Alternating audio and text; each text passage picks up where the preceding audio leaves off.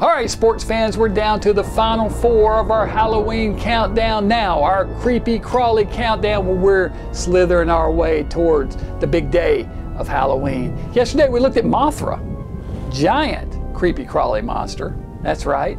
And we're going to keep this countdown going. What will today's movie be? I swear it feels like there's too many in here, but I know it's not. It's just the way I cut them out on big pieces of paper this year. But we're going to see what this year's entry is going to be. I mean, tonight's. Ugh. All right. This is one that I'm sure you probably didn't think about. But again, it is a giant monster movie. Does it fit the theme? Well, it creeps and crawls. It also glides and slides across the floor. We're talking about the Blob. And glides and slides across the floor, right through the door and all around the wall. Two teenagers at makeout point named Steve, played by Steve McQueen, and Jane, played by Annette Corso, see a meteor crash in the nearby woods. They decide to try to find it. The meteor landed in a nearby farmer's backyard. The farmer goes out to take a look and pokes it with a stick. The meteor cracks open and reveals a goo inside. He pokes the goo with his stick too, and it quickly oozes up onto his hand. He runs off howling in pain and stumbles right in front of the kid's car. Now take it easy. We'll get you there as fast as we can. They race to the small town doctor's office, and when the doc gets there to inspect it, we find the object has grown bigger.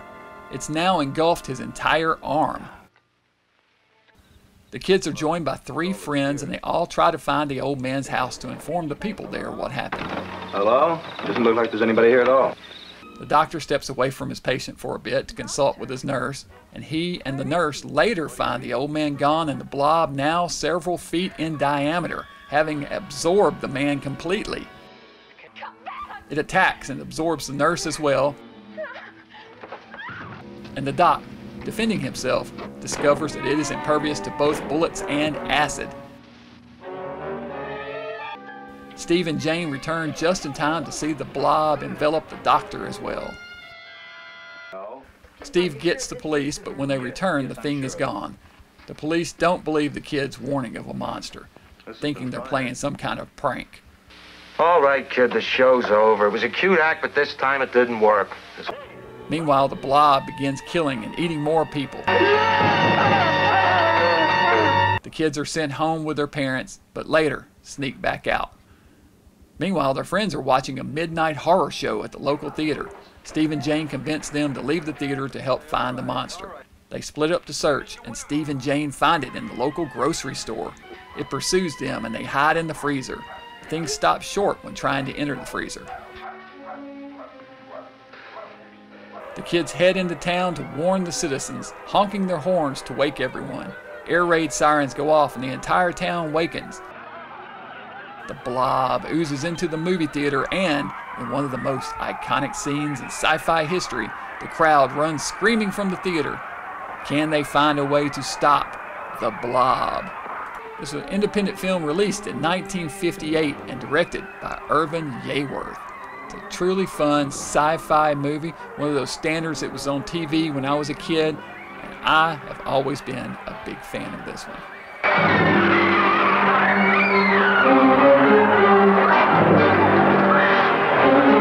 Hey, I had to include the Blob. This one's so much fun. When I think of 50s monster movies, I think of the Blob. This is one of the first films that I really wanted to get on DVD, and I don't know that I still do. I think I've only got a VHS copy, but when I was still wanting to buy DVDs early on, this was one of the first ones that came to mind.